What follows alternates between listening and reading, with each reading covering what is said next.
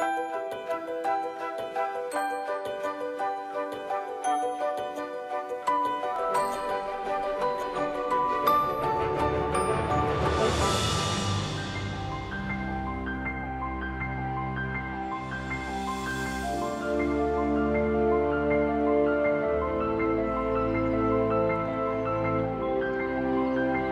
the western city of Angers sits this majestic pile of stone and slate, a medieval fortress guarded by 17 towers and a kilometre of ramparts.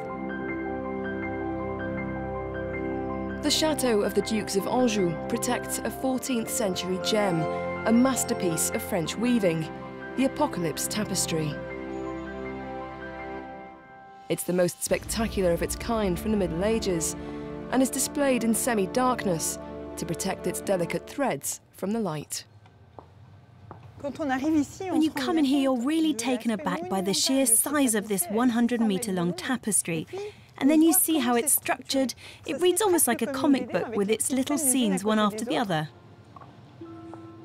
This representation of the apocalypse according to St. John would have been made by scores of master craftsmen. But a great deal about how it was actually made remains a mystery. What we do know, however, are the plants used to dye the yarns: weld for the yellows, madder for the reds, and pastel for the blues. It's a really monumental work that was very complicated to make, but it was nevertheless finished in a short time frame, just 7 years between 1375 and 1382, which shows how much energy was put into making this prestigious work for the client, who must have been in a great hurry to have his tapestry.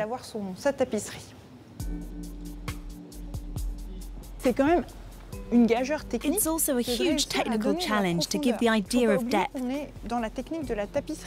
We shouldn't forget that this is, after all, tapestry making and not painting. There are difficulties in giving a sense of form and relief. What is particularly extraordinary in this shipwreck scene is the attention to detail. Here we have a man who's sinking, and you really have the impression that he's underwater. It's amazing that they managed to create this sense of transparency when all they had was just thread. It's almost a multimedia piece with pictures, text, and you wouldn't think it, but there's also sound everywhere. Towns are being demolished, bells are ringing, people are shouting. We really have sound here.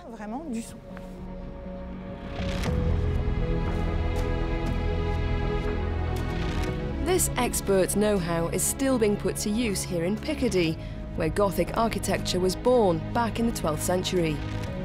In Beauvais, the choir of the St. Peter's Cathedral is one of the most impressive built during the Middle Ages, standing 50 metres tall. At the foot of the church, weavers at the National Tapestry Manufactory have been busy with their shuttles, pedals and combs for over 350 years, creating original works designed by great artists. Inside these workshops, miles of wool, silk, cotton and linen threads are kept in a spectrum of 12,000 colours. This factory's been here since the 17th century and is still based on the original idea of Colbert and Louis XIV. We use traditional techniques to weave, but we create designs by contemporary artists. During the reign of Louis XIV, we did Louis XIV style, and today we're making modern tapestries. That's why we're still in existence. There are 12 weavers here in total, all experts in this intricate art, tirelessly working away to transform their simple threads into masterpieces, millimetre by millimetre. Today is no ordinary day for the workshop. The Russian painter Eric Bulatov has come to witness a very special moment, when his tapestry is cut from its frame and his creation is finally unveiled. Go on, cut all the threads. You're the one to cut the umbilical cord. Philippe Play has spent 10 months working on this tapestry, and today he's seeing it for the first time. In Beauvais, the craftsmen specialise in a technique called low-warp weaving, where they not only work horizontally, but back to front as well. It's a special event because it's the culmination of weeks, months, sometimes even years of work. What's important is that everyone who worked on the tapestry gets to cut a few threads.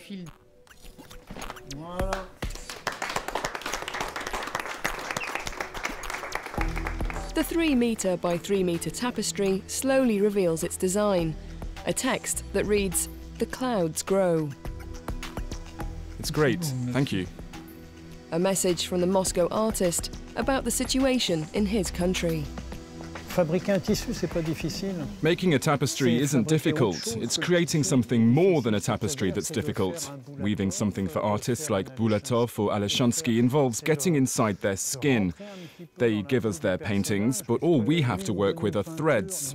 Yet we still have to give the illusion of a painting.